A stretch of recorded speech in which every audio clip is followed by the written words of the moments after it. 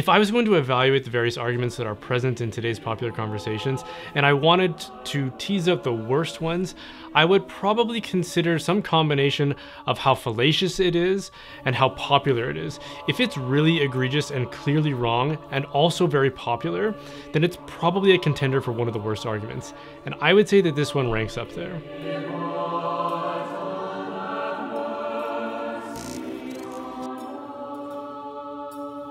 I see it a lot in the comments on my videos, and there are quite a few popular atheists who like to repeat it. Ricky Gervais famously uses it whenever he gets the chance to exfoliate his atheism in front of an audience.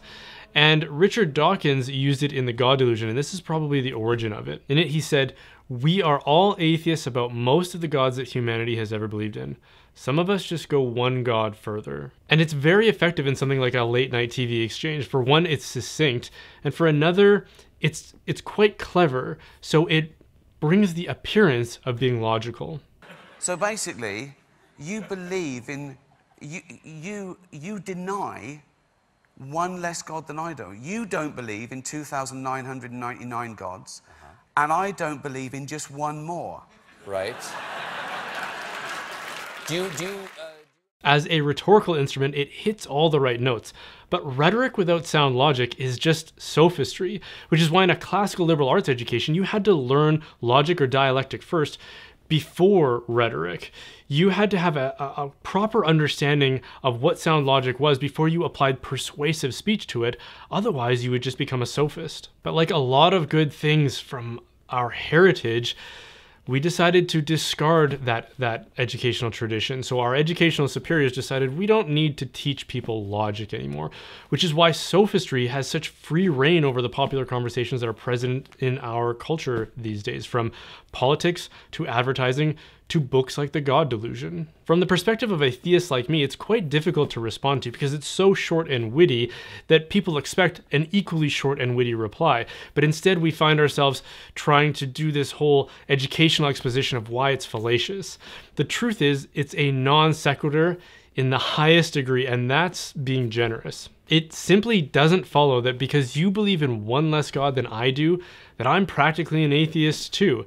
It also doesn't follow that God doesn't exist, or that atheism is true, or that theism is false. There's nothing valid in its content, and it doesn't even seem to assert a conclusion, so we're just left trying to grasp at what the conclusion might be. But because it's so common and so popular and often repeated, it does require a reply. So if we as theists need to reply to it in a succinct way, I think the best way would be to come at it by way of an analogy. If it's valid to claim that since a person like myself rejects the majority of claims about God or divinity, then I might as well reject all claims about God or divinity, then the following analogy would also be true. Let's say I'm a math denier. I deny all math as invalid from the beginning. And to try to persuade you in that, I ask you, 1 + 1 is 2, right? Which of course you would say, yeah, of course. And I would say 1 + 1 isn't 3, it's not 4, it's not 5, or any of the other seemingly unlimited replies you could give as a solution to that problem. So when you say that 1 + 1 = 2 and not any of the other possible answers, you're saying that you reject the innumerable alternative options. Well, I just go one step further and deny 1 + 1 = 2. And since it's just one more step of denial, you might as well deny that too, and thereby deny all of math. All of truth works this way. To accept anything as definitively true is to reject all of the incompatible alternative options. Truth is exclusive. To say yes to anything is to say no to everything else. So that original argument is like telling a married man that he's practically a bachelor because he rejected every other woman except for one. The only difference between him and a real bachelor is that a real bachelor just goes one step further. So I hope you can see how embarrassingly absurd that logic is when applied to anything other than God. The other problem with this argument is that it seems to suffer from a false equivalency, which is common in a world that likes to compare all religions as if they're making claims about the same fundamental parameters. So as many atheists insist, rejecting the existence of Thor or Odin or Santa Claus or the Tooth Fairy is no different from rejecting the existence of the God of the Bible.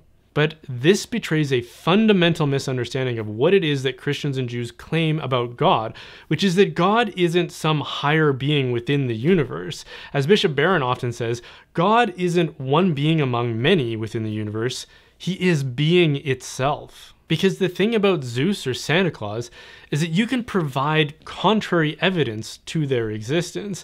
If it's claimed that there's a jolly fat man that lives at the North Pole who travels around the world and drops presents under trees every Christmas, well, you could set up a video camera to see who it is that actually drops those presents under the Christmas tree. You could fly over the North Pole and look at satellite imagery, and if there's nothing there, then somebody has some explaining to do. And too many people think that this is the kind of thing that's being claimed about God in Christianity or Judaism, or even Islam for that matter. They think that we're talking about a bearded man who lives in the clouds, and as soon as we have the technology to fly up into the clouds, we notice he's not there. So if he's not in the clouds, maybe he's just remote in the cosmos somewhere. Instead, what is actually being claimed about God is that he transcends the universe, the natural universe. He is the ground of all being. He isn't some being within a reality, he is the source of all reality. So when you put rejection of God, who is the creator of everything, in the same category as rejection of gods who exist within that creation, you're betraying a fundamental lack of appreciation for what it is that's being claimed. It's a category mistake. It would be like saying, I reject the findings of the Warren Commission, therefore I can also reject the claims of the Universal Declaration of Human Rights. It's like, there's no correlation between those things. There's no reason to be comparing them at all, which is why I think atheists should be attentive to the fact that when you debunk the claims of one religion, that doesn't mean you've debunked them all. They aren't the same thing. Any more than 1 + 1 = 2 is the same as 1 + 1 = 3. Debunking the latter doesn't prove that the former is wrong. Hey, thanks for watching that. If you enjoyed it, then be sure to like and subscribe for more. And if you want to support the making of content like this, then please consider joining my online community, The Reinforcements. It's kind of like Patreon, but instead of being beholden to a big tech company, it's a website I built entirely myself, so there's no risk of us being censored or shut down or anything like that. There are hundreds of people who have already signed up, and our mission is to renew and reinforce the church. So if that's you, then come check it out. As an added bonus for certain tiers, I will also send you a gift box from Glory and Shine, which is a Catholic, family-owned and operated company.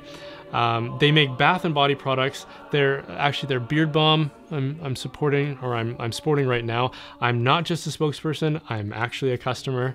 So even if you don't join the Reinforcements, maybe check them out anyways. Glory and Shine, they're an amazing company.